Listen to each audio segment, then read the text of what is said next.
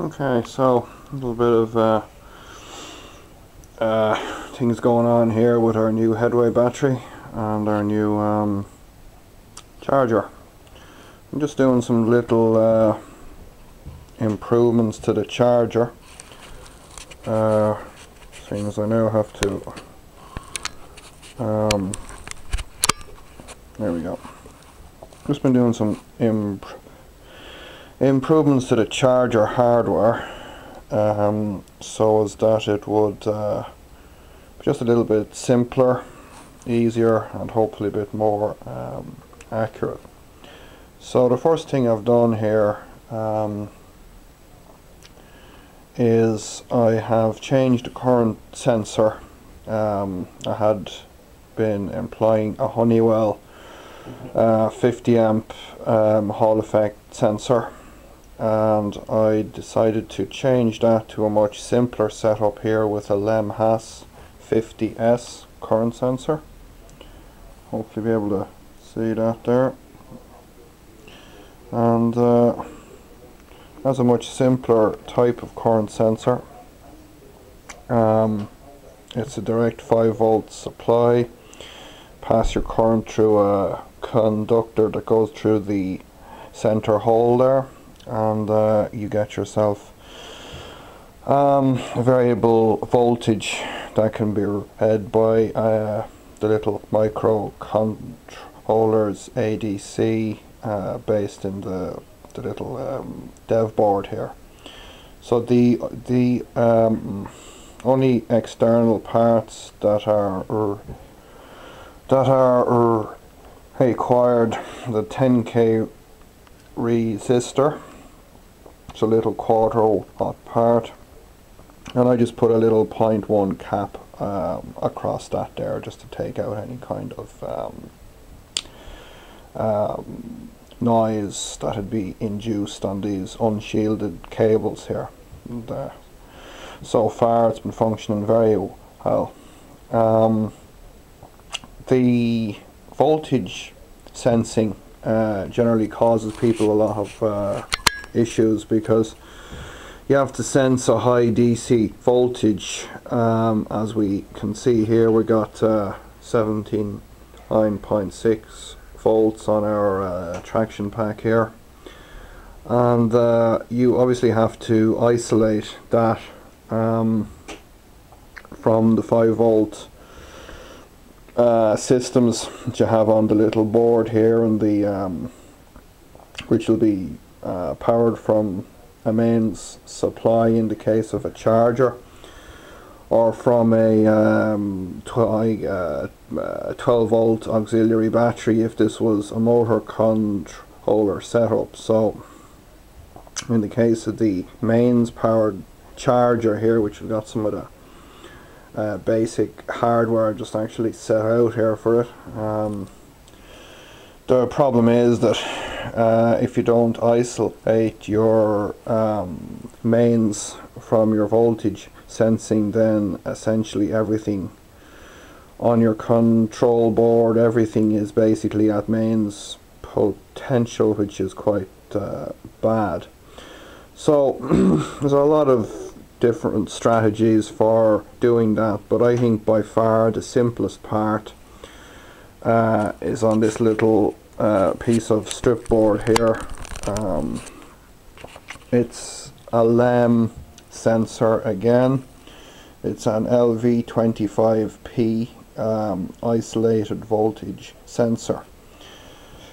Now, the main disadvantage of this part from a simplicity point of view is that it needs a plus and minus 15 volts DC supply, and I've basically employed this little Traco DC-DC converter here to provide those 15 volts supplies from a nominal 12 volt output, and that's fed into the LV25P there.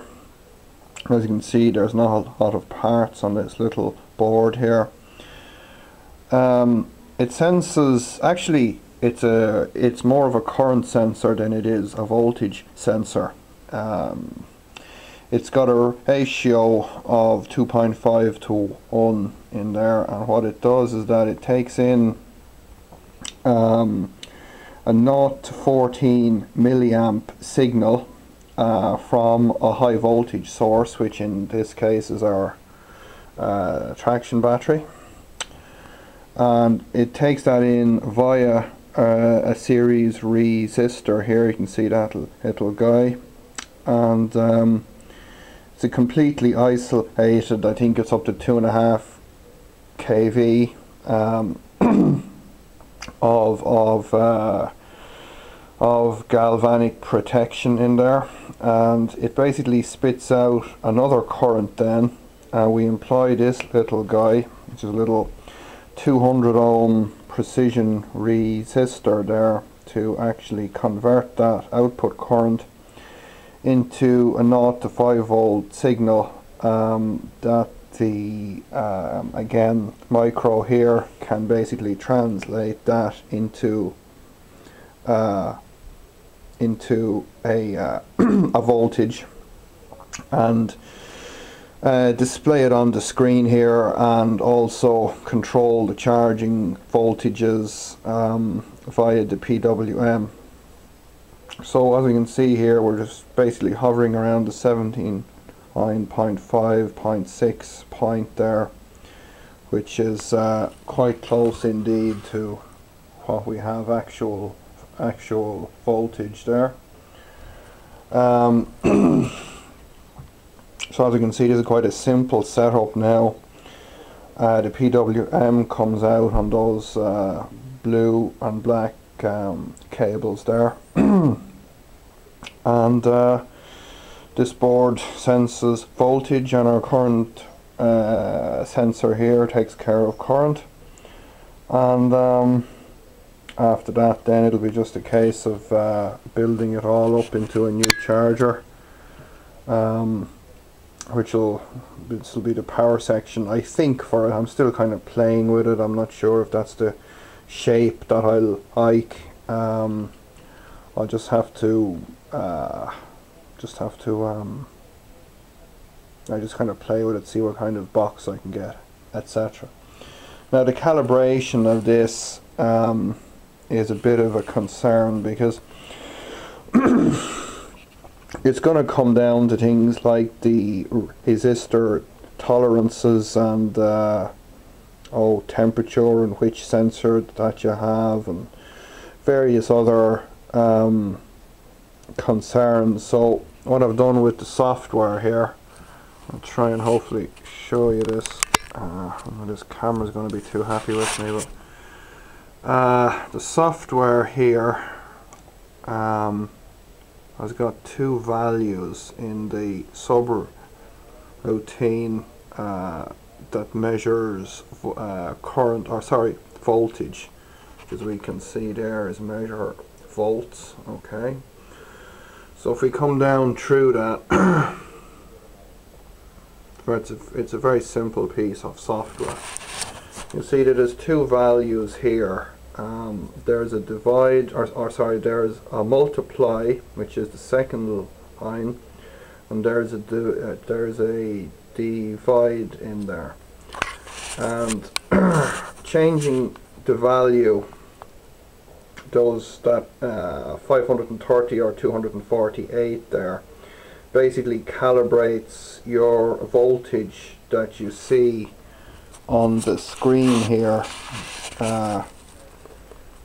which is about 17.6, which is again spot on. But if we found that voltage, say that was telling me 100 volts, then what I would do is that I would come into this piece of code here, and I would go up to the 500, say that was 580, then I would change that and drop it down, and that would cause the voltage that is displayed here to drop down. Or if this was perhaps telling me 60 volts, what I would do is I would come in here and I would either increase to 530 or decrease to 248, and that gives me a lot of ability there to calibrate and to get a very accurate voltage display here based on what we're actually putting in to the sensor here. So just to give you an example, what I'm going to do is I'm going to just pan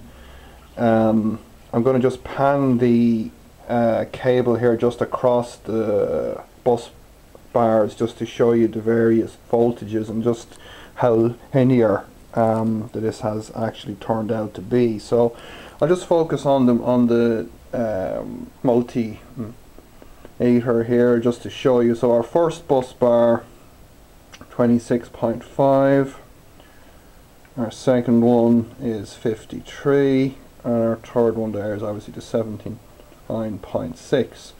So if we do the same thing again, with our sensor cable here, we should be able to see what happens. So there's 26.1, so there's 26.5 spot on. We should be seeing 53 now on this one, I think. No, it's 52.5, it's close enough. 52.6. And if we go up to our final one again there, we should be back around, should we get it to stay on there? Here we go. And we're back to our 79.6 there, so over quite a span. You could see that was quite accurate. So that's just a little update on our charger design. It's just a simplification and just making things simpler and better. So it'll hopefully be able to bring all this together fairly soon to basically finish up a new charger build, which will hopefully have the few improved settings here built into it. Okay, that's it for now.